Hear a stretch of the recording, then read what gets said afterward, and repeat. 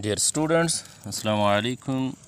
In this video I am going to talk about the mollusca, and this is the natural view. So far as the molluscs are concerned, here is an apple snail that is also called the pila globosa. And why it is called the apple?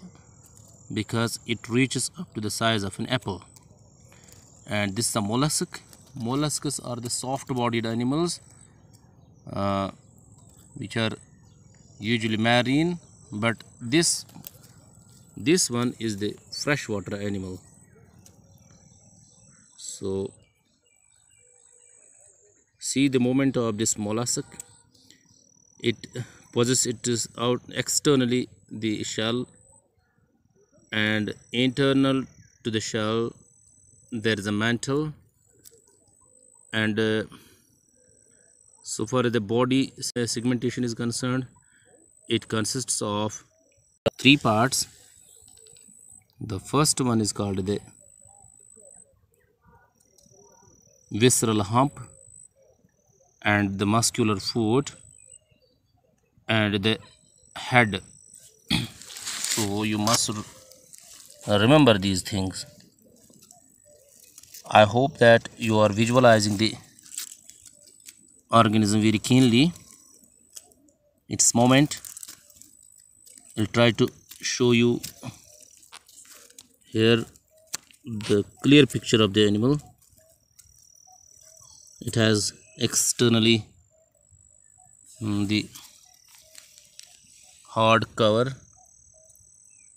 in the form of a shell.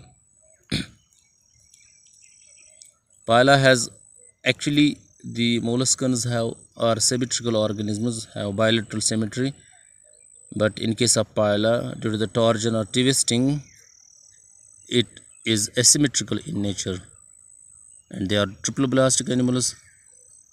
And one more point, that level of organization, that means they have organ system level of organization. See how they move from place to place. You can visualize the things very keenly. So these molluscans have all the systems, and also they possess a structure that is called a radula. Radula is nothing but it is the grasping organ. See this one. It has a grasping organ for what? To crush the substance which it takes interiorly. I'll take one out of the water body. This is a mollusc. You see, this is a mollusc, pila globosa, apple snail. This is the outermost shell, and internally there is an animal.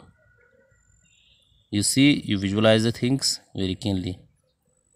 I hope that you got the information regarding pila globosa, and this is the animal which is found inside it. Thanks a lot for watching the video. Allah Hafiz.